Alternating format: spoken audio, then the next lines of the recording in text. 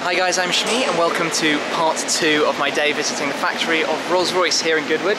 We're at the start of the production line today. We've already looked at the pre-prep work and the paint process, but here is where the action starts to happen. The cars come out from the paint shop behind to the beginning of the production line that we're going to take a look at in a bit more detail, looking at the Wraiths being built.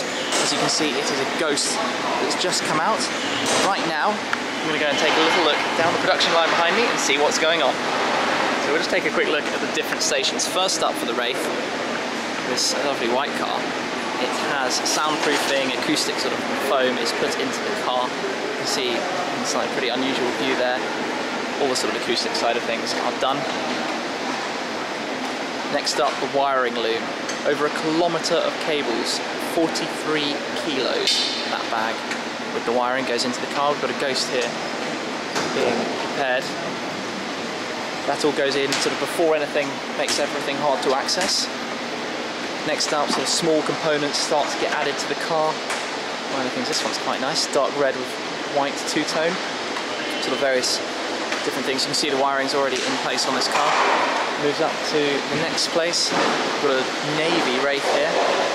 Very nice. Work starts before the dashboard can go in. This one, the dashboard has just been fitted. You see all of it. The next 2 dashboards are ready here to go in the car.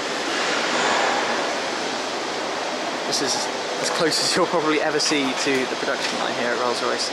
Dashboard going into the Wraith before they then go into a break period. Everything's checked over before the second part of the production line. Here, before things start to get really exciting, the fuel tank goes into the car. You can see them there on the rack before the brakes then get applied. Next up is the marriage. We've got the Wraith's 6.6 litre twin turbo V12 already mounted to the gearbox here in the axles on a custom built powertrain for Rolls-Royce. It's worth about £1.5 million, this machine. It's going to bring it over here where the cars are just shuffling on the line and the mating is going to happen.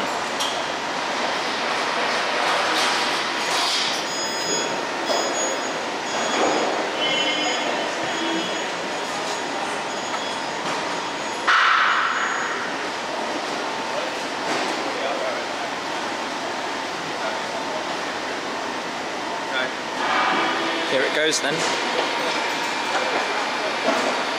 When everything's hooked together, you're almost at 2.2 tons of Wraith.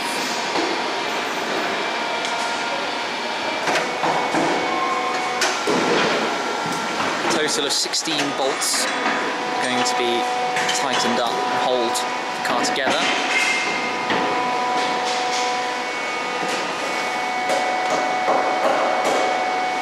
It was cool seeing the marriage then, but after that, of course, the cars have to have the radiators attached back there and the headlights.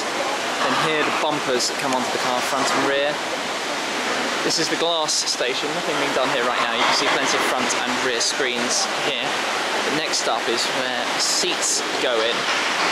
You see a lot of work goes into these that you'll have seen in part 1 in the leather preparation before they go into the car at this station. See things starting to shape up. We've got different panels, they all arrive. Everything's sort of organised, German efficiency if you will, from BMW. Arrives in an organised structure before going onto the car. This is an interesting point though, this is where it turns before the cars head on down for the last straight on the production line. You can see sort of at every stage there's sort of all the protection and padding on the cars to make sure that they're absolutely looked after, and there are supervisors keeping their eyes on everything that's going on, so that's very cool. We're going to go and take a look at the final stretch then. One of the most important parts about the production of any Rolls-Royce is of course the moment the Spirit of Ecstasy is mounted onto the car. Fantastic. Signature piece of all Rolls-Royces. So the seats are in, car's moving up, ready for the next station, pulled by hand. You can see here the doors are ready to go, those will be put on. Before the doors go in, the steering wheel needs to go into the car. put in place.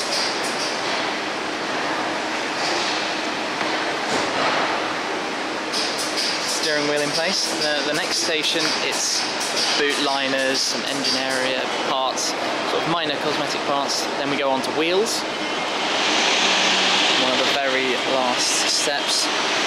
Wheels going on this rather interesting Ghost here.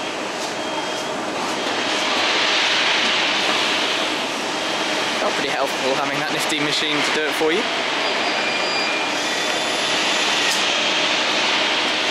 And then we reach the end. The car at the very end here, you can see it's sort of got tape holding and glazing in place.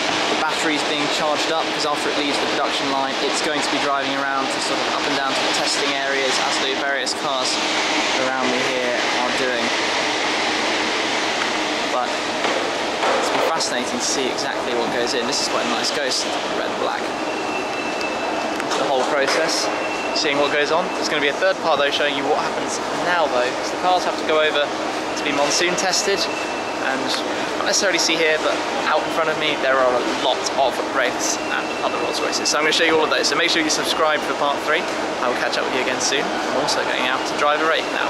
Cheers! I'm going to head on inside and go take a look at the factory.